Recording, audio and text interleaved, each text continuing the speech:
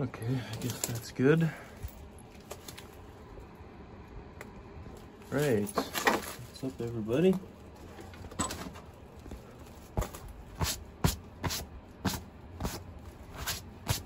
It's February 27th today. It's been, I guess, a week. I spilled coffee all over this the other day. It's been a week since I worked this piece down in the third part of this series.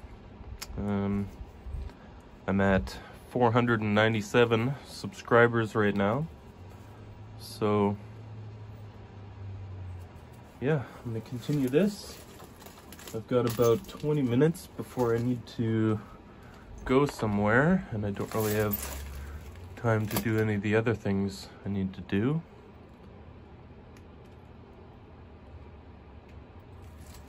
So I want to try and use this as a platform and take some flakes off this way before turning this edge and then coming, you know, with a series of flakes down this way.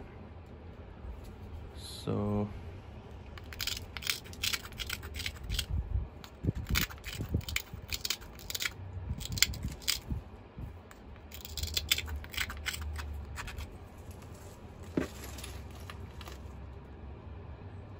that's a pretty strong platform. Maybe this will still work. Try and keep everything in frame and not drop all my tools everywhere. Okay.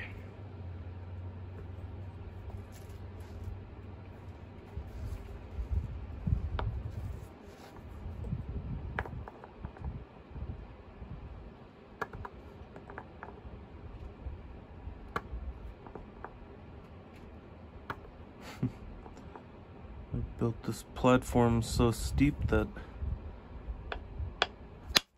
my punch won't even stay on it. Maybe I should just, yeah.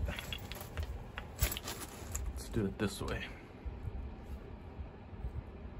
Worked pretty well for the last flake I took over there. This is a steep platform, so I'm just gonna hold this at a really low angle.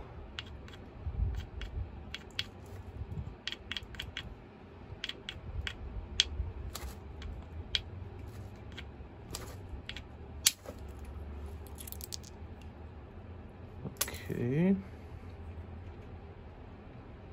not terrible. I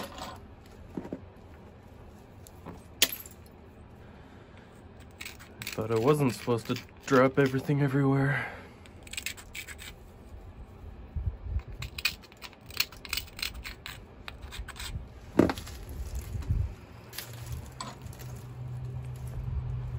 Okay, now I think I can follow that ridge and hopefully take out this thumbnail from the other side.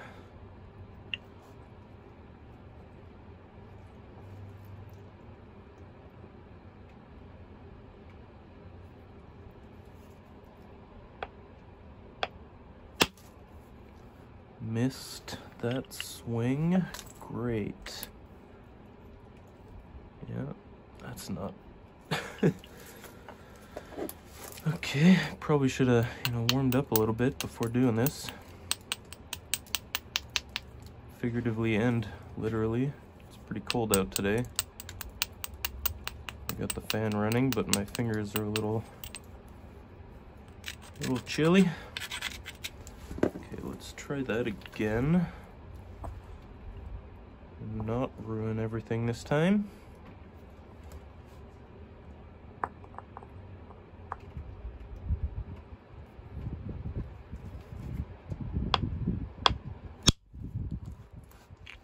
That's better.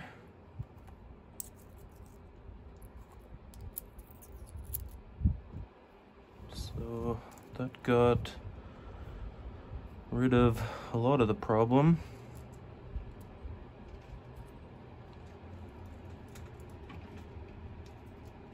Got rid of that thumbnail on this side, and it started fixing that little hinge. It also came up this high spot there and took out some of that. So that made up for a little bit of, you know, those couple misstrikes that I made.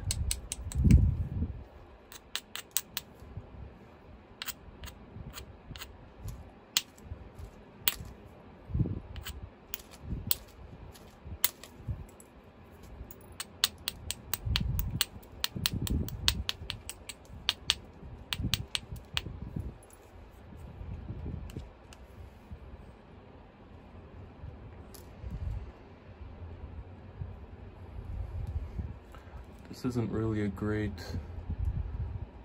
platform to come up this way. These little steps are going to absorb some of that energy, so I don't know, maybe I can risk it, or I should probably do this. Yeah, so that just got rid of those little steps there, or some of them anyways. I think now I can make a better platform.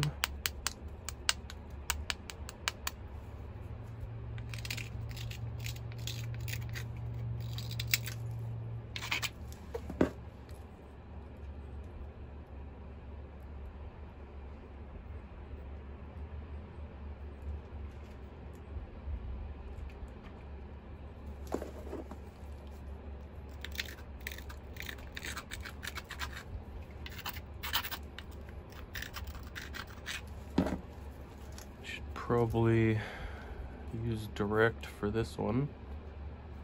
There's, you know, I can hopefully fan out this flake a bit and take out a wide thin one and try and even out some of that, then turn the edge.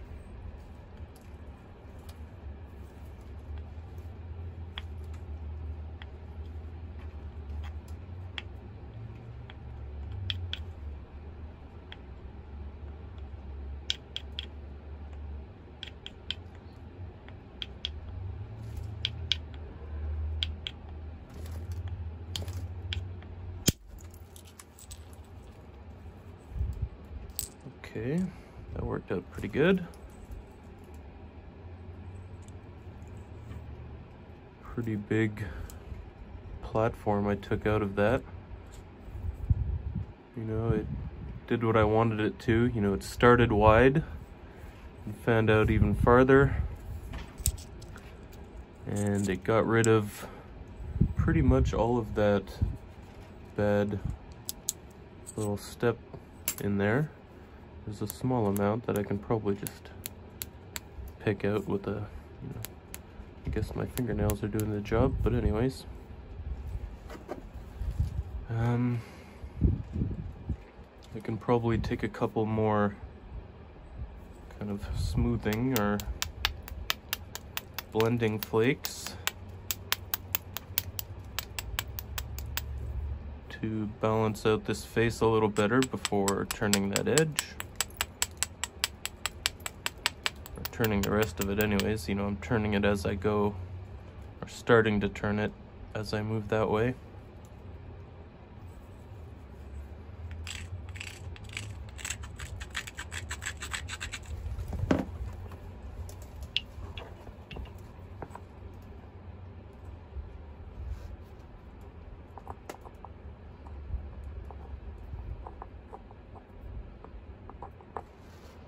I put all these new facets on it, still getting used to, you know, which part of it to use.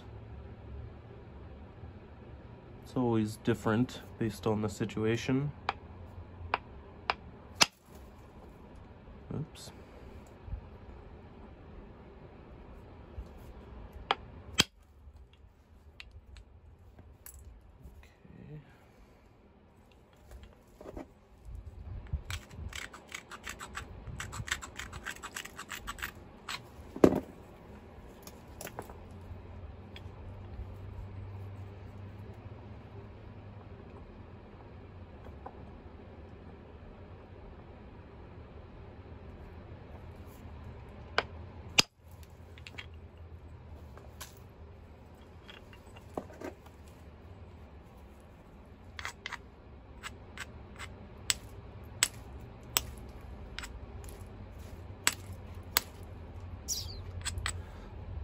That wasn't smart.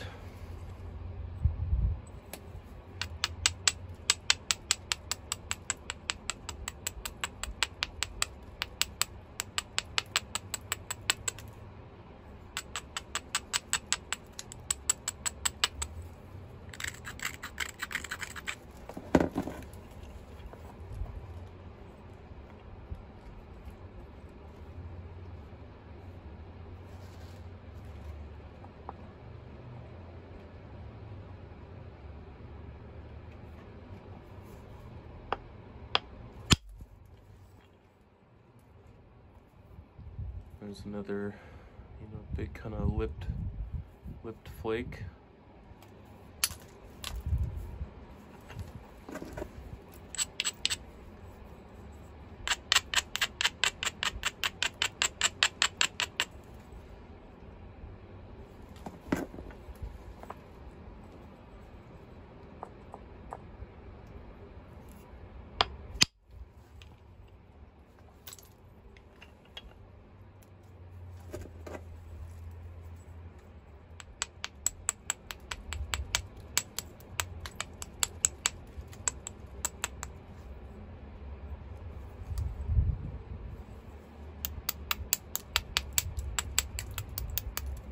I guess I never ended up dressing up this edge after taking that big flake at the end of the last video.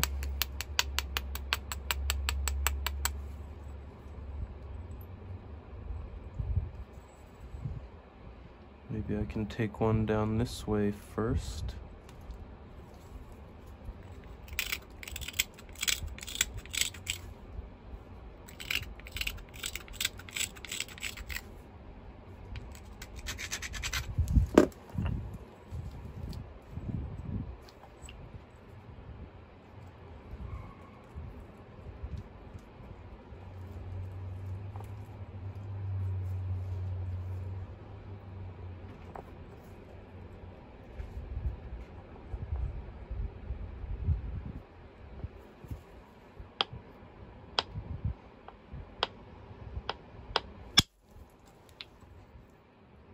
Nice. That worked out pretty well.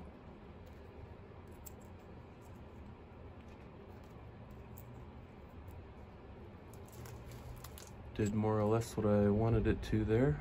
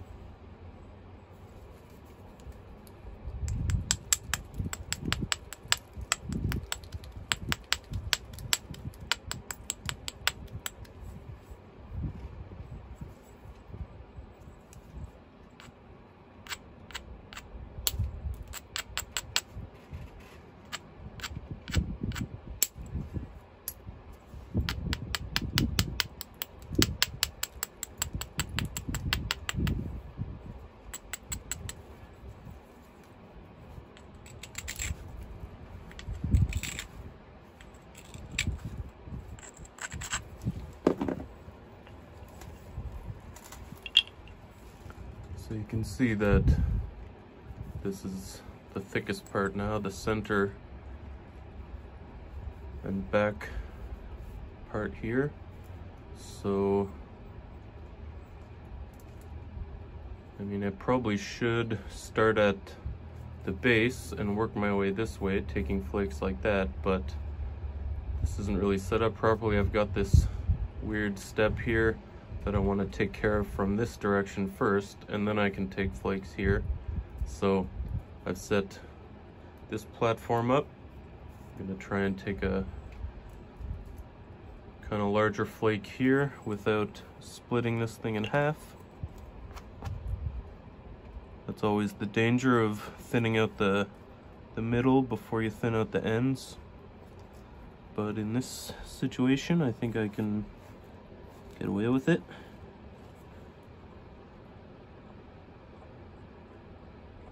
Famous last words.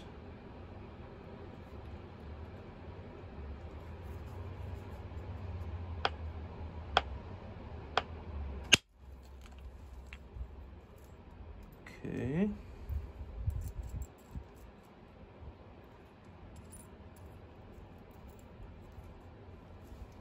Nice thin kind of blending flake that followed the ridge of the previous one.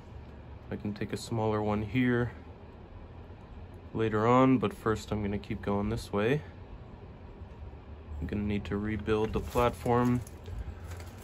Actually, I should probably kind of move down to preparing my platforms with pressure flaking. It's getting down to a stage where I need to be more precise. I can't be wasting edge by, using my little hammerstone, which is a little bit more, a little less precise than the pressure flaker, which I haven't really used much of in a long time. I haven't finished any points, done any notching or pressure flaking, so I'm gonna have to find that. Probably sharpen it up, reshaping it. It's getting pretty small. Need to make a new pressure flaker, definitely. I just use small antler tines and it's been getting pretty hard on the wrist, and I don't want to, do any damage. So, yeah. Part 5, we'll be moving down to the pressure flaking stage. Still thinning out this piece, but I think it's starting to look better. And yeah, just a recap from the last one. This piece is going to be a giveaway prize to one lucky viewer of these videos to celebrate 500 subscribers for this channel. I'm at 497 right now, so I'm just 3 away. What you got to do to join the contest, the giveaway for this, is just be a subscriber to the channel, like one of the videos in this series, and leave a comment on one of the videos in this series. If you do all 3 of those things, you'll be entered into a draw, which I'll do on a later video after I finish this thing, which will hopefully, be sometime next week or the week after, depending on how much time I get. All right, that's it for now. Catch you next time. Cheers.